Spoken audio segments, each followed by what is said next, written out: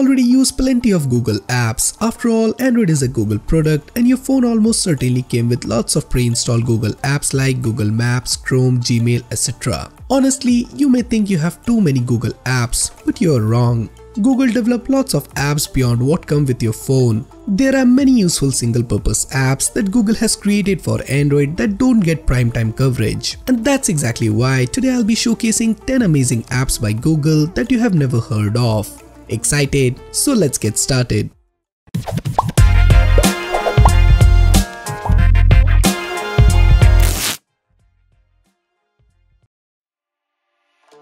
So let's start with some new one, and Datally is first on our list. This app helps user understand your data usage on an hourly, daily, weekly or monthly basis and get personalized recommendation for how you can save more. Once you turn on the data saver bubble, the app locks background data usage and track real-time data usage while using each of your apps. With one tap, you can block data if an app data usage gets out of control. Next up we have PhotoScan, which is an extension of Google Photos. It's a scanner app for your old printed photos. The app is really simple to use. You just hold your phone on the top of a photo and move it in the way the app tells you to. The app then scans, combines and enhances the photo, and the end result is surprisingly good. Yes, it won't be as great as a physical scanner or a professional service, but as an app, PhotoScan is the best out there. It uses Google's artificial intelligence to calibrate the color and remove glare. Plus, you can automatically back up all the scanned photos directly to Google Photos. Organizing your phone's various files and content can be a very difficult task, and too many files can also affect your device's performance over time.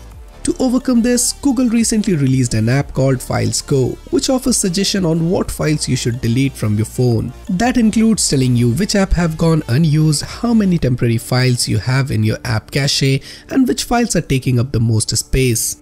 There is also support for offline file transfer with friends who are physically nearby and also have Files Go installed. The exchange does not eat into any mobile data. The file sharing transfer occurs over a secured hotspot, similarly to what we have already seen in apps like ShareIt.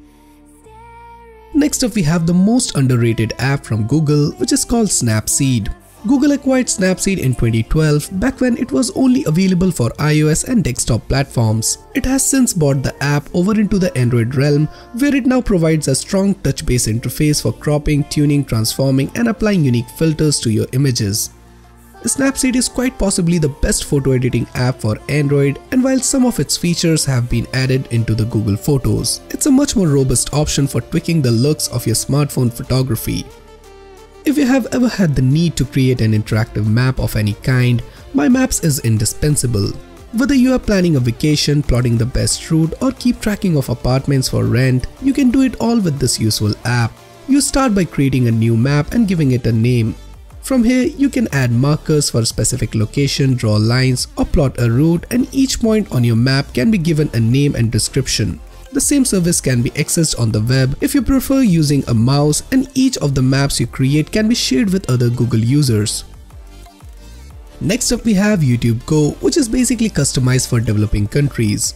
The app is designed to be offline first and improve the experience of watching videos on a slower network. Users can download the video to phone or SD card to watch it later and can transfer these videos with friends nearby without any data transfer cost. If you are a regular YouTube browser, you would know how it feels when the streamed video does not match its thumbnail or the description. For these kind of issues, the YouTube Go app lets you watch a full preview of the video when you tap on a thumbnail, giving you a better sense of what the video is about before you decided to fully stream it.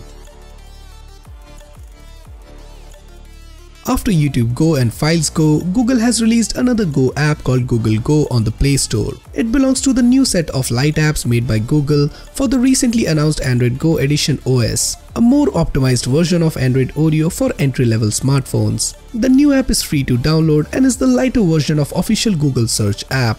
Instead of the news feed, it shows icons of Google services such as Search, Voice Search, YouTube Translate and Maps on the home page, followed by your favorite apps.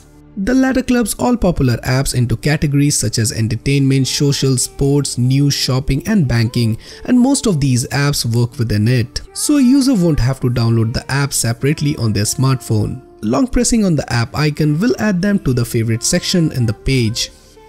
The first thing you do when you're planning a trip is to Google for flights, directions, places to stay, things to do, etc.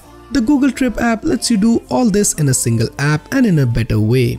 All your trip organization is saved in a one app and the information is downloadable offline as well. You can view nearby attractions, plan your days on a map, discover things to do and more. The automatic trip organization feature takes information from your email account and presents the information in the app in a visual way.